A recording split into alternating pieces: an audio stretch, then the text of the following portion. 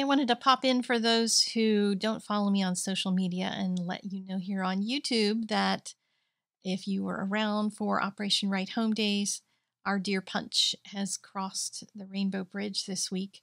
Really sad. He's been with me for 22 years.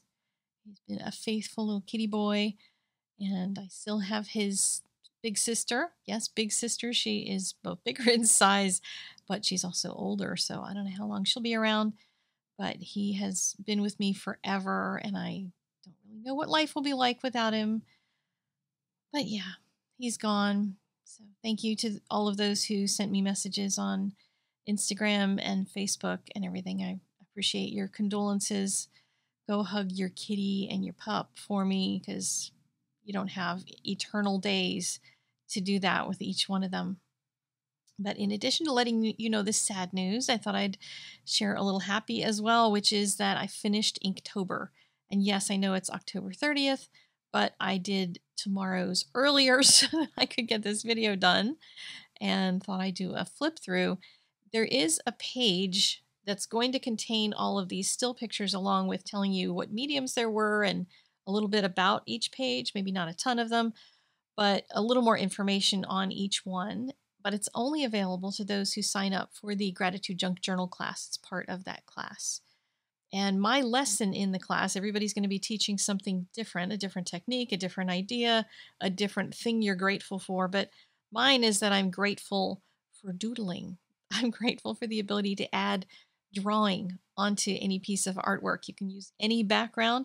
I did the backgrounds for this particular book like over a month ago, I guess it was, and shared a bunch of that here on YouTube. I'll link you to that video. And then I just did the doodling portion during Inktober. So it was kind of fun to have all these backgrounds to choose from. They're out of order from the prompts because I was looking for a background that inspired whatever picture that I wanted to draw, and then just added them in different kinds of pens, different kinds of techniques, and just had a blast with it. There is one lesson that I'm teaching that's going to have some pen work as well as some art graph work. We'll get to that in a minute. And in that, you can do whatever you want. It's not a tutorial like, here, draw this thing, draw that thing. It's just inspiration to get you started on being brave enough to draw. And I talk a little bit about finding the shapes within these backgrounds, because that's a lot of what I did throughout this entire sketchbook, is finding pages where the kinds of lines that I was looking for were already in that background, and that I could put them all together and morph them in some kind of a way that it would make sense, but inspired by the paint that was already on the page itself. So this is the one that's going to be taught in the class. And I'll talk you through the process of how I found the different lines. And, once you do the main lines, digging a little bit deeper. This is a raven that I put on another page that I did here on YouTube. I'll link you to that one as well. And yeah, just had fun with this book.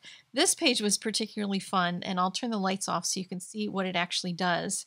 Because if you have a black light, I have a black light that's a flashlight, then you can make the moon glow in the dark. I thought that was kind of a silly and fun use for black light ink.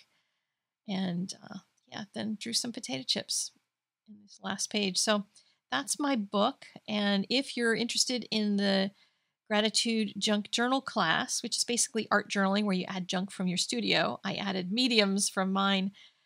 It's still on 20% off until November 1st. November 1st it goes up because the class begins then. So make sure you sign up right away and save yourself a few bucks. And I will see you next week with my tags. All right? Bye-bye, guys.